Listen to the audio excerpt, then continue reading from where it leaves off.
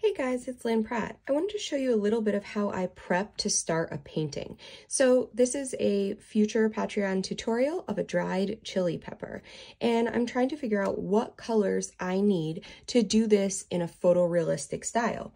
And I try to use as few colors as possible just to make the painting a little bit more cohesive. So this is what I've come up with as a color palette for this painting. So I have a yellow, a green, a red, and a blue. So these are the colors that I'm going to use for this painting. And I'm pretty sure I can keep it to these. Sometimes I get to a point and I realize, I need to add something else in there, but this is definitely going to be my starting palette for this painting. And I go through and just kind of look at each section and see, okay, what do I need to make this color? So for the lighter greens, I know I just have to mix my Hooker's green with my new gamboge and get that lighter green for the stem. To get my darker green for the stem, I know I can mix my complementary colors. So if I mix my red and my green, I can get multiple different colors. So these three are mixtures of just red and green. This almost neutral-ish gray is green and red in a somewhat equal amount. Here I have a little bit more red, and this is how I'm going to get my darker, deeper reds. And here I have a little bit more green, and that's how I'm going to get those nice darks in my stem.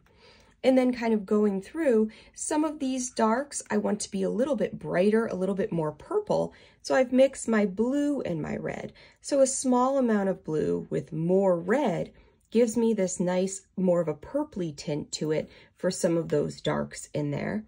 And then if I do that same, but add just a little bit of yellow to it as well, it kind of gives it that brighter feel for some of those areas that are coming out of those shadowed areas. So I can kind of skip around and look at each part of my painting and say, do I have a plain color or a color mixture from those that I can paint every single part of this painting?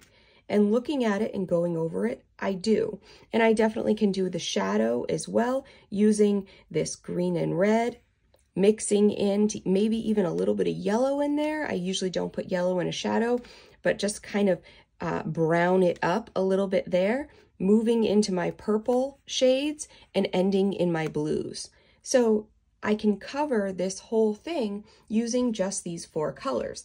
But if I didn't plan it out ahead of time, I knew I would get stuck in the middle. So make sure you plan out your paintings from the beginning. So this is just kind of a quick little tutorial of just how to pick your colors to work on a specific painting. Let's paint.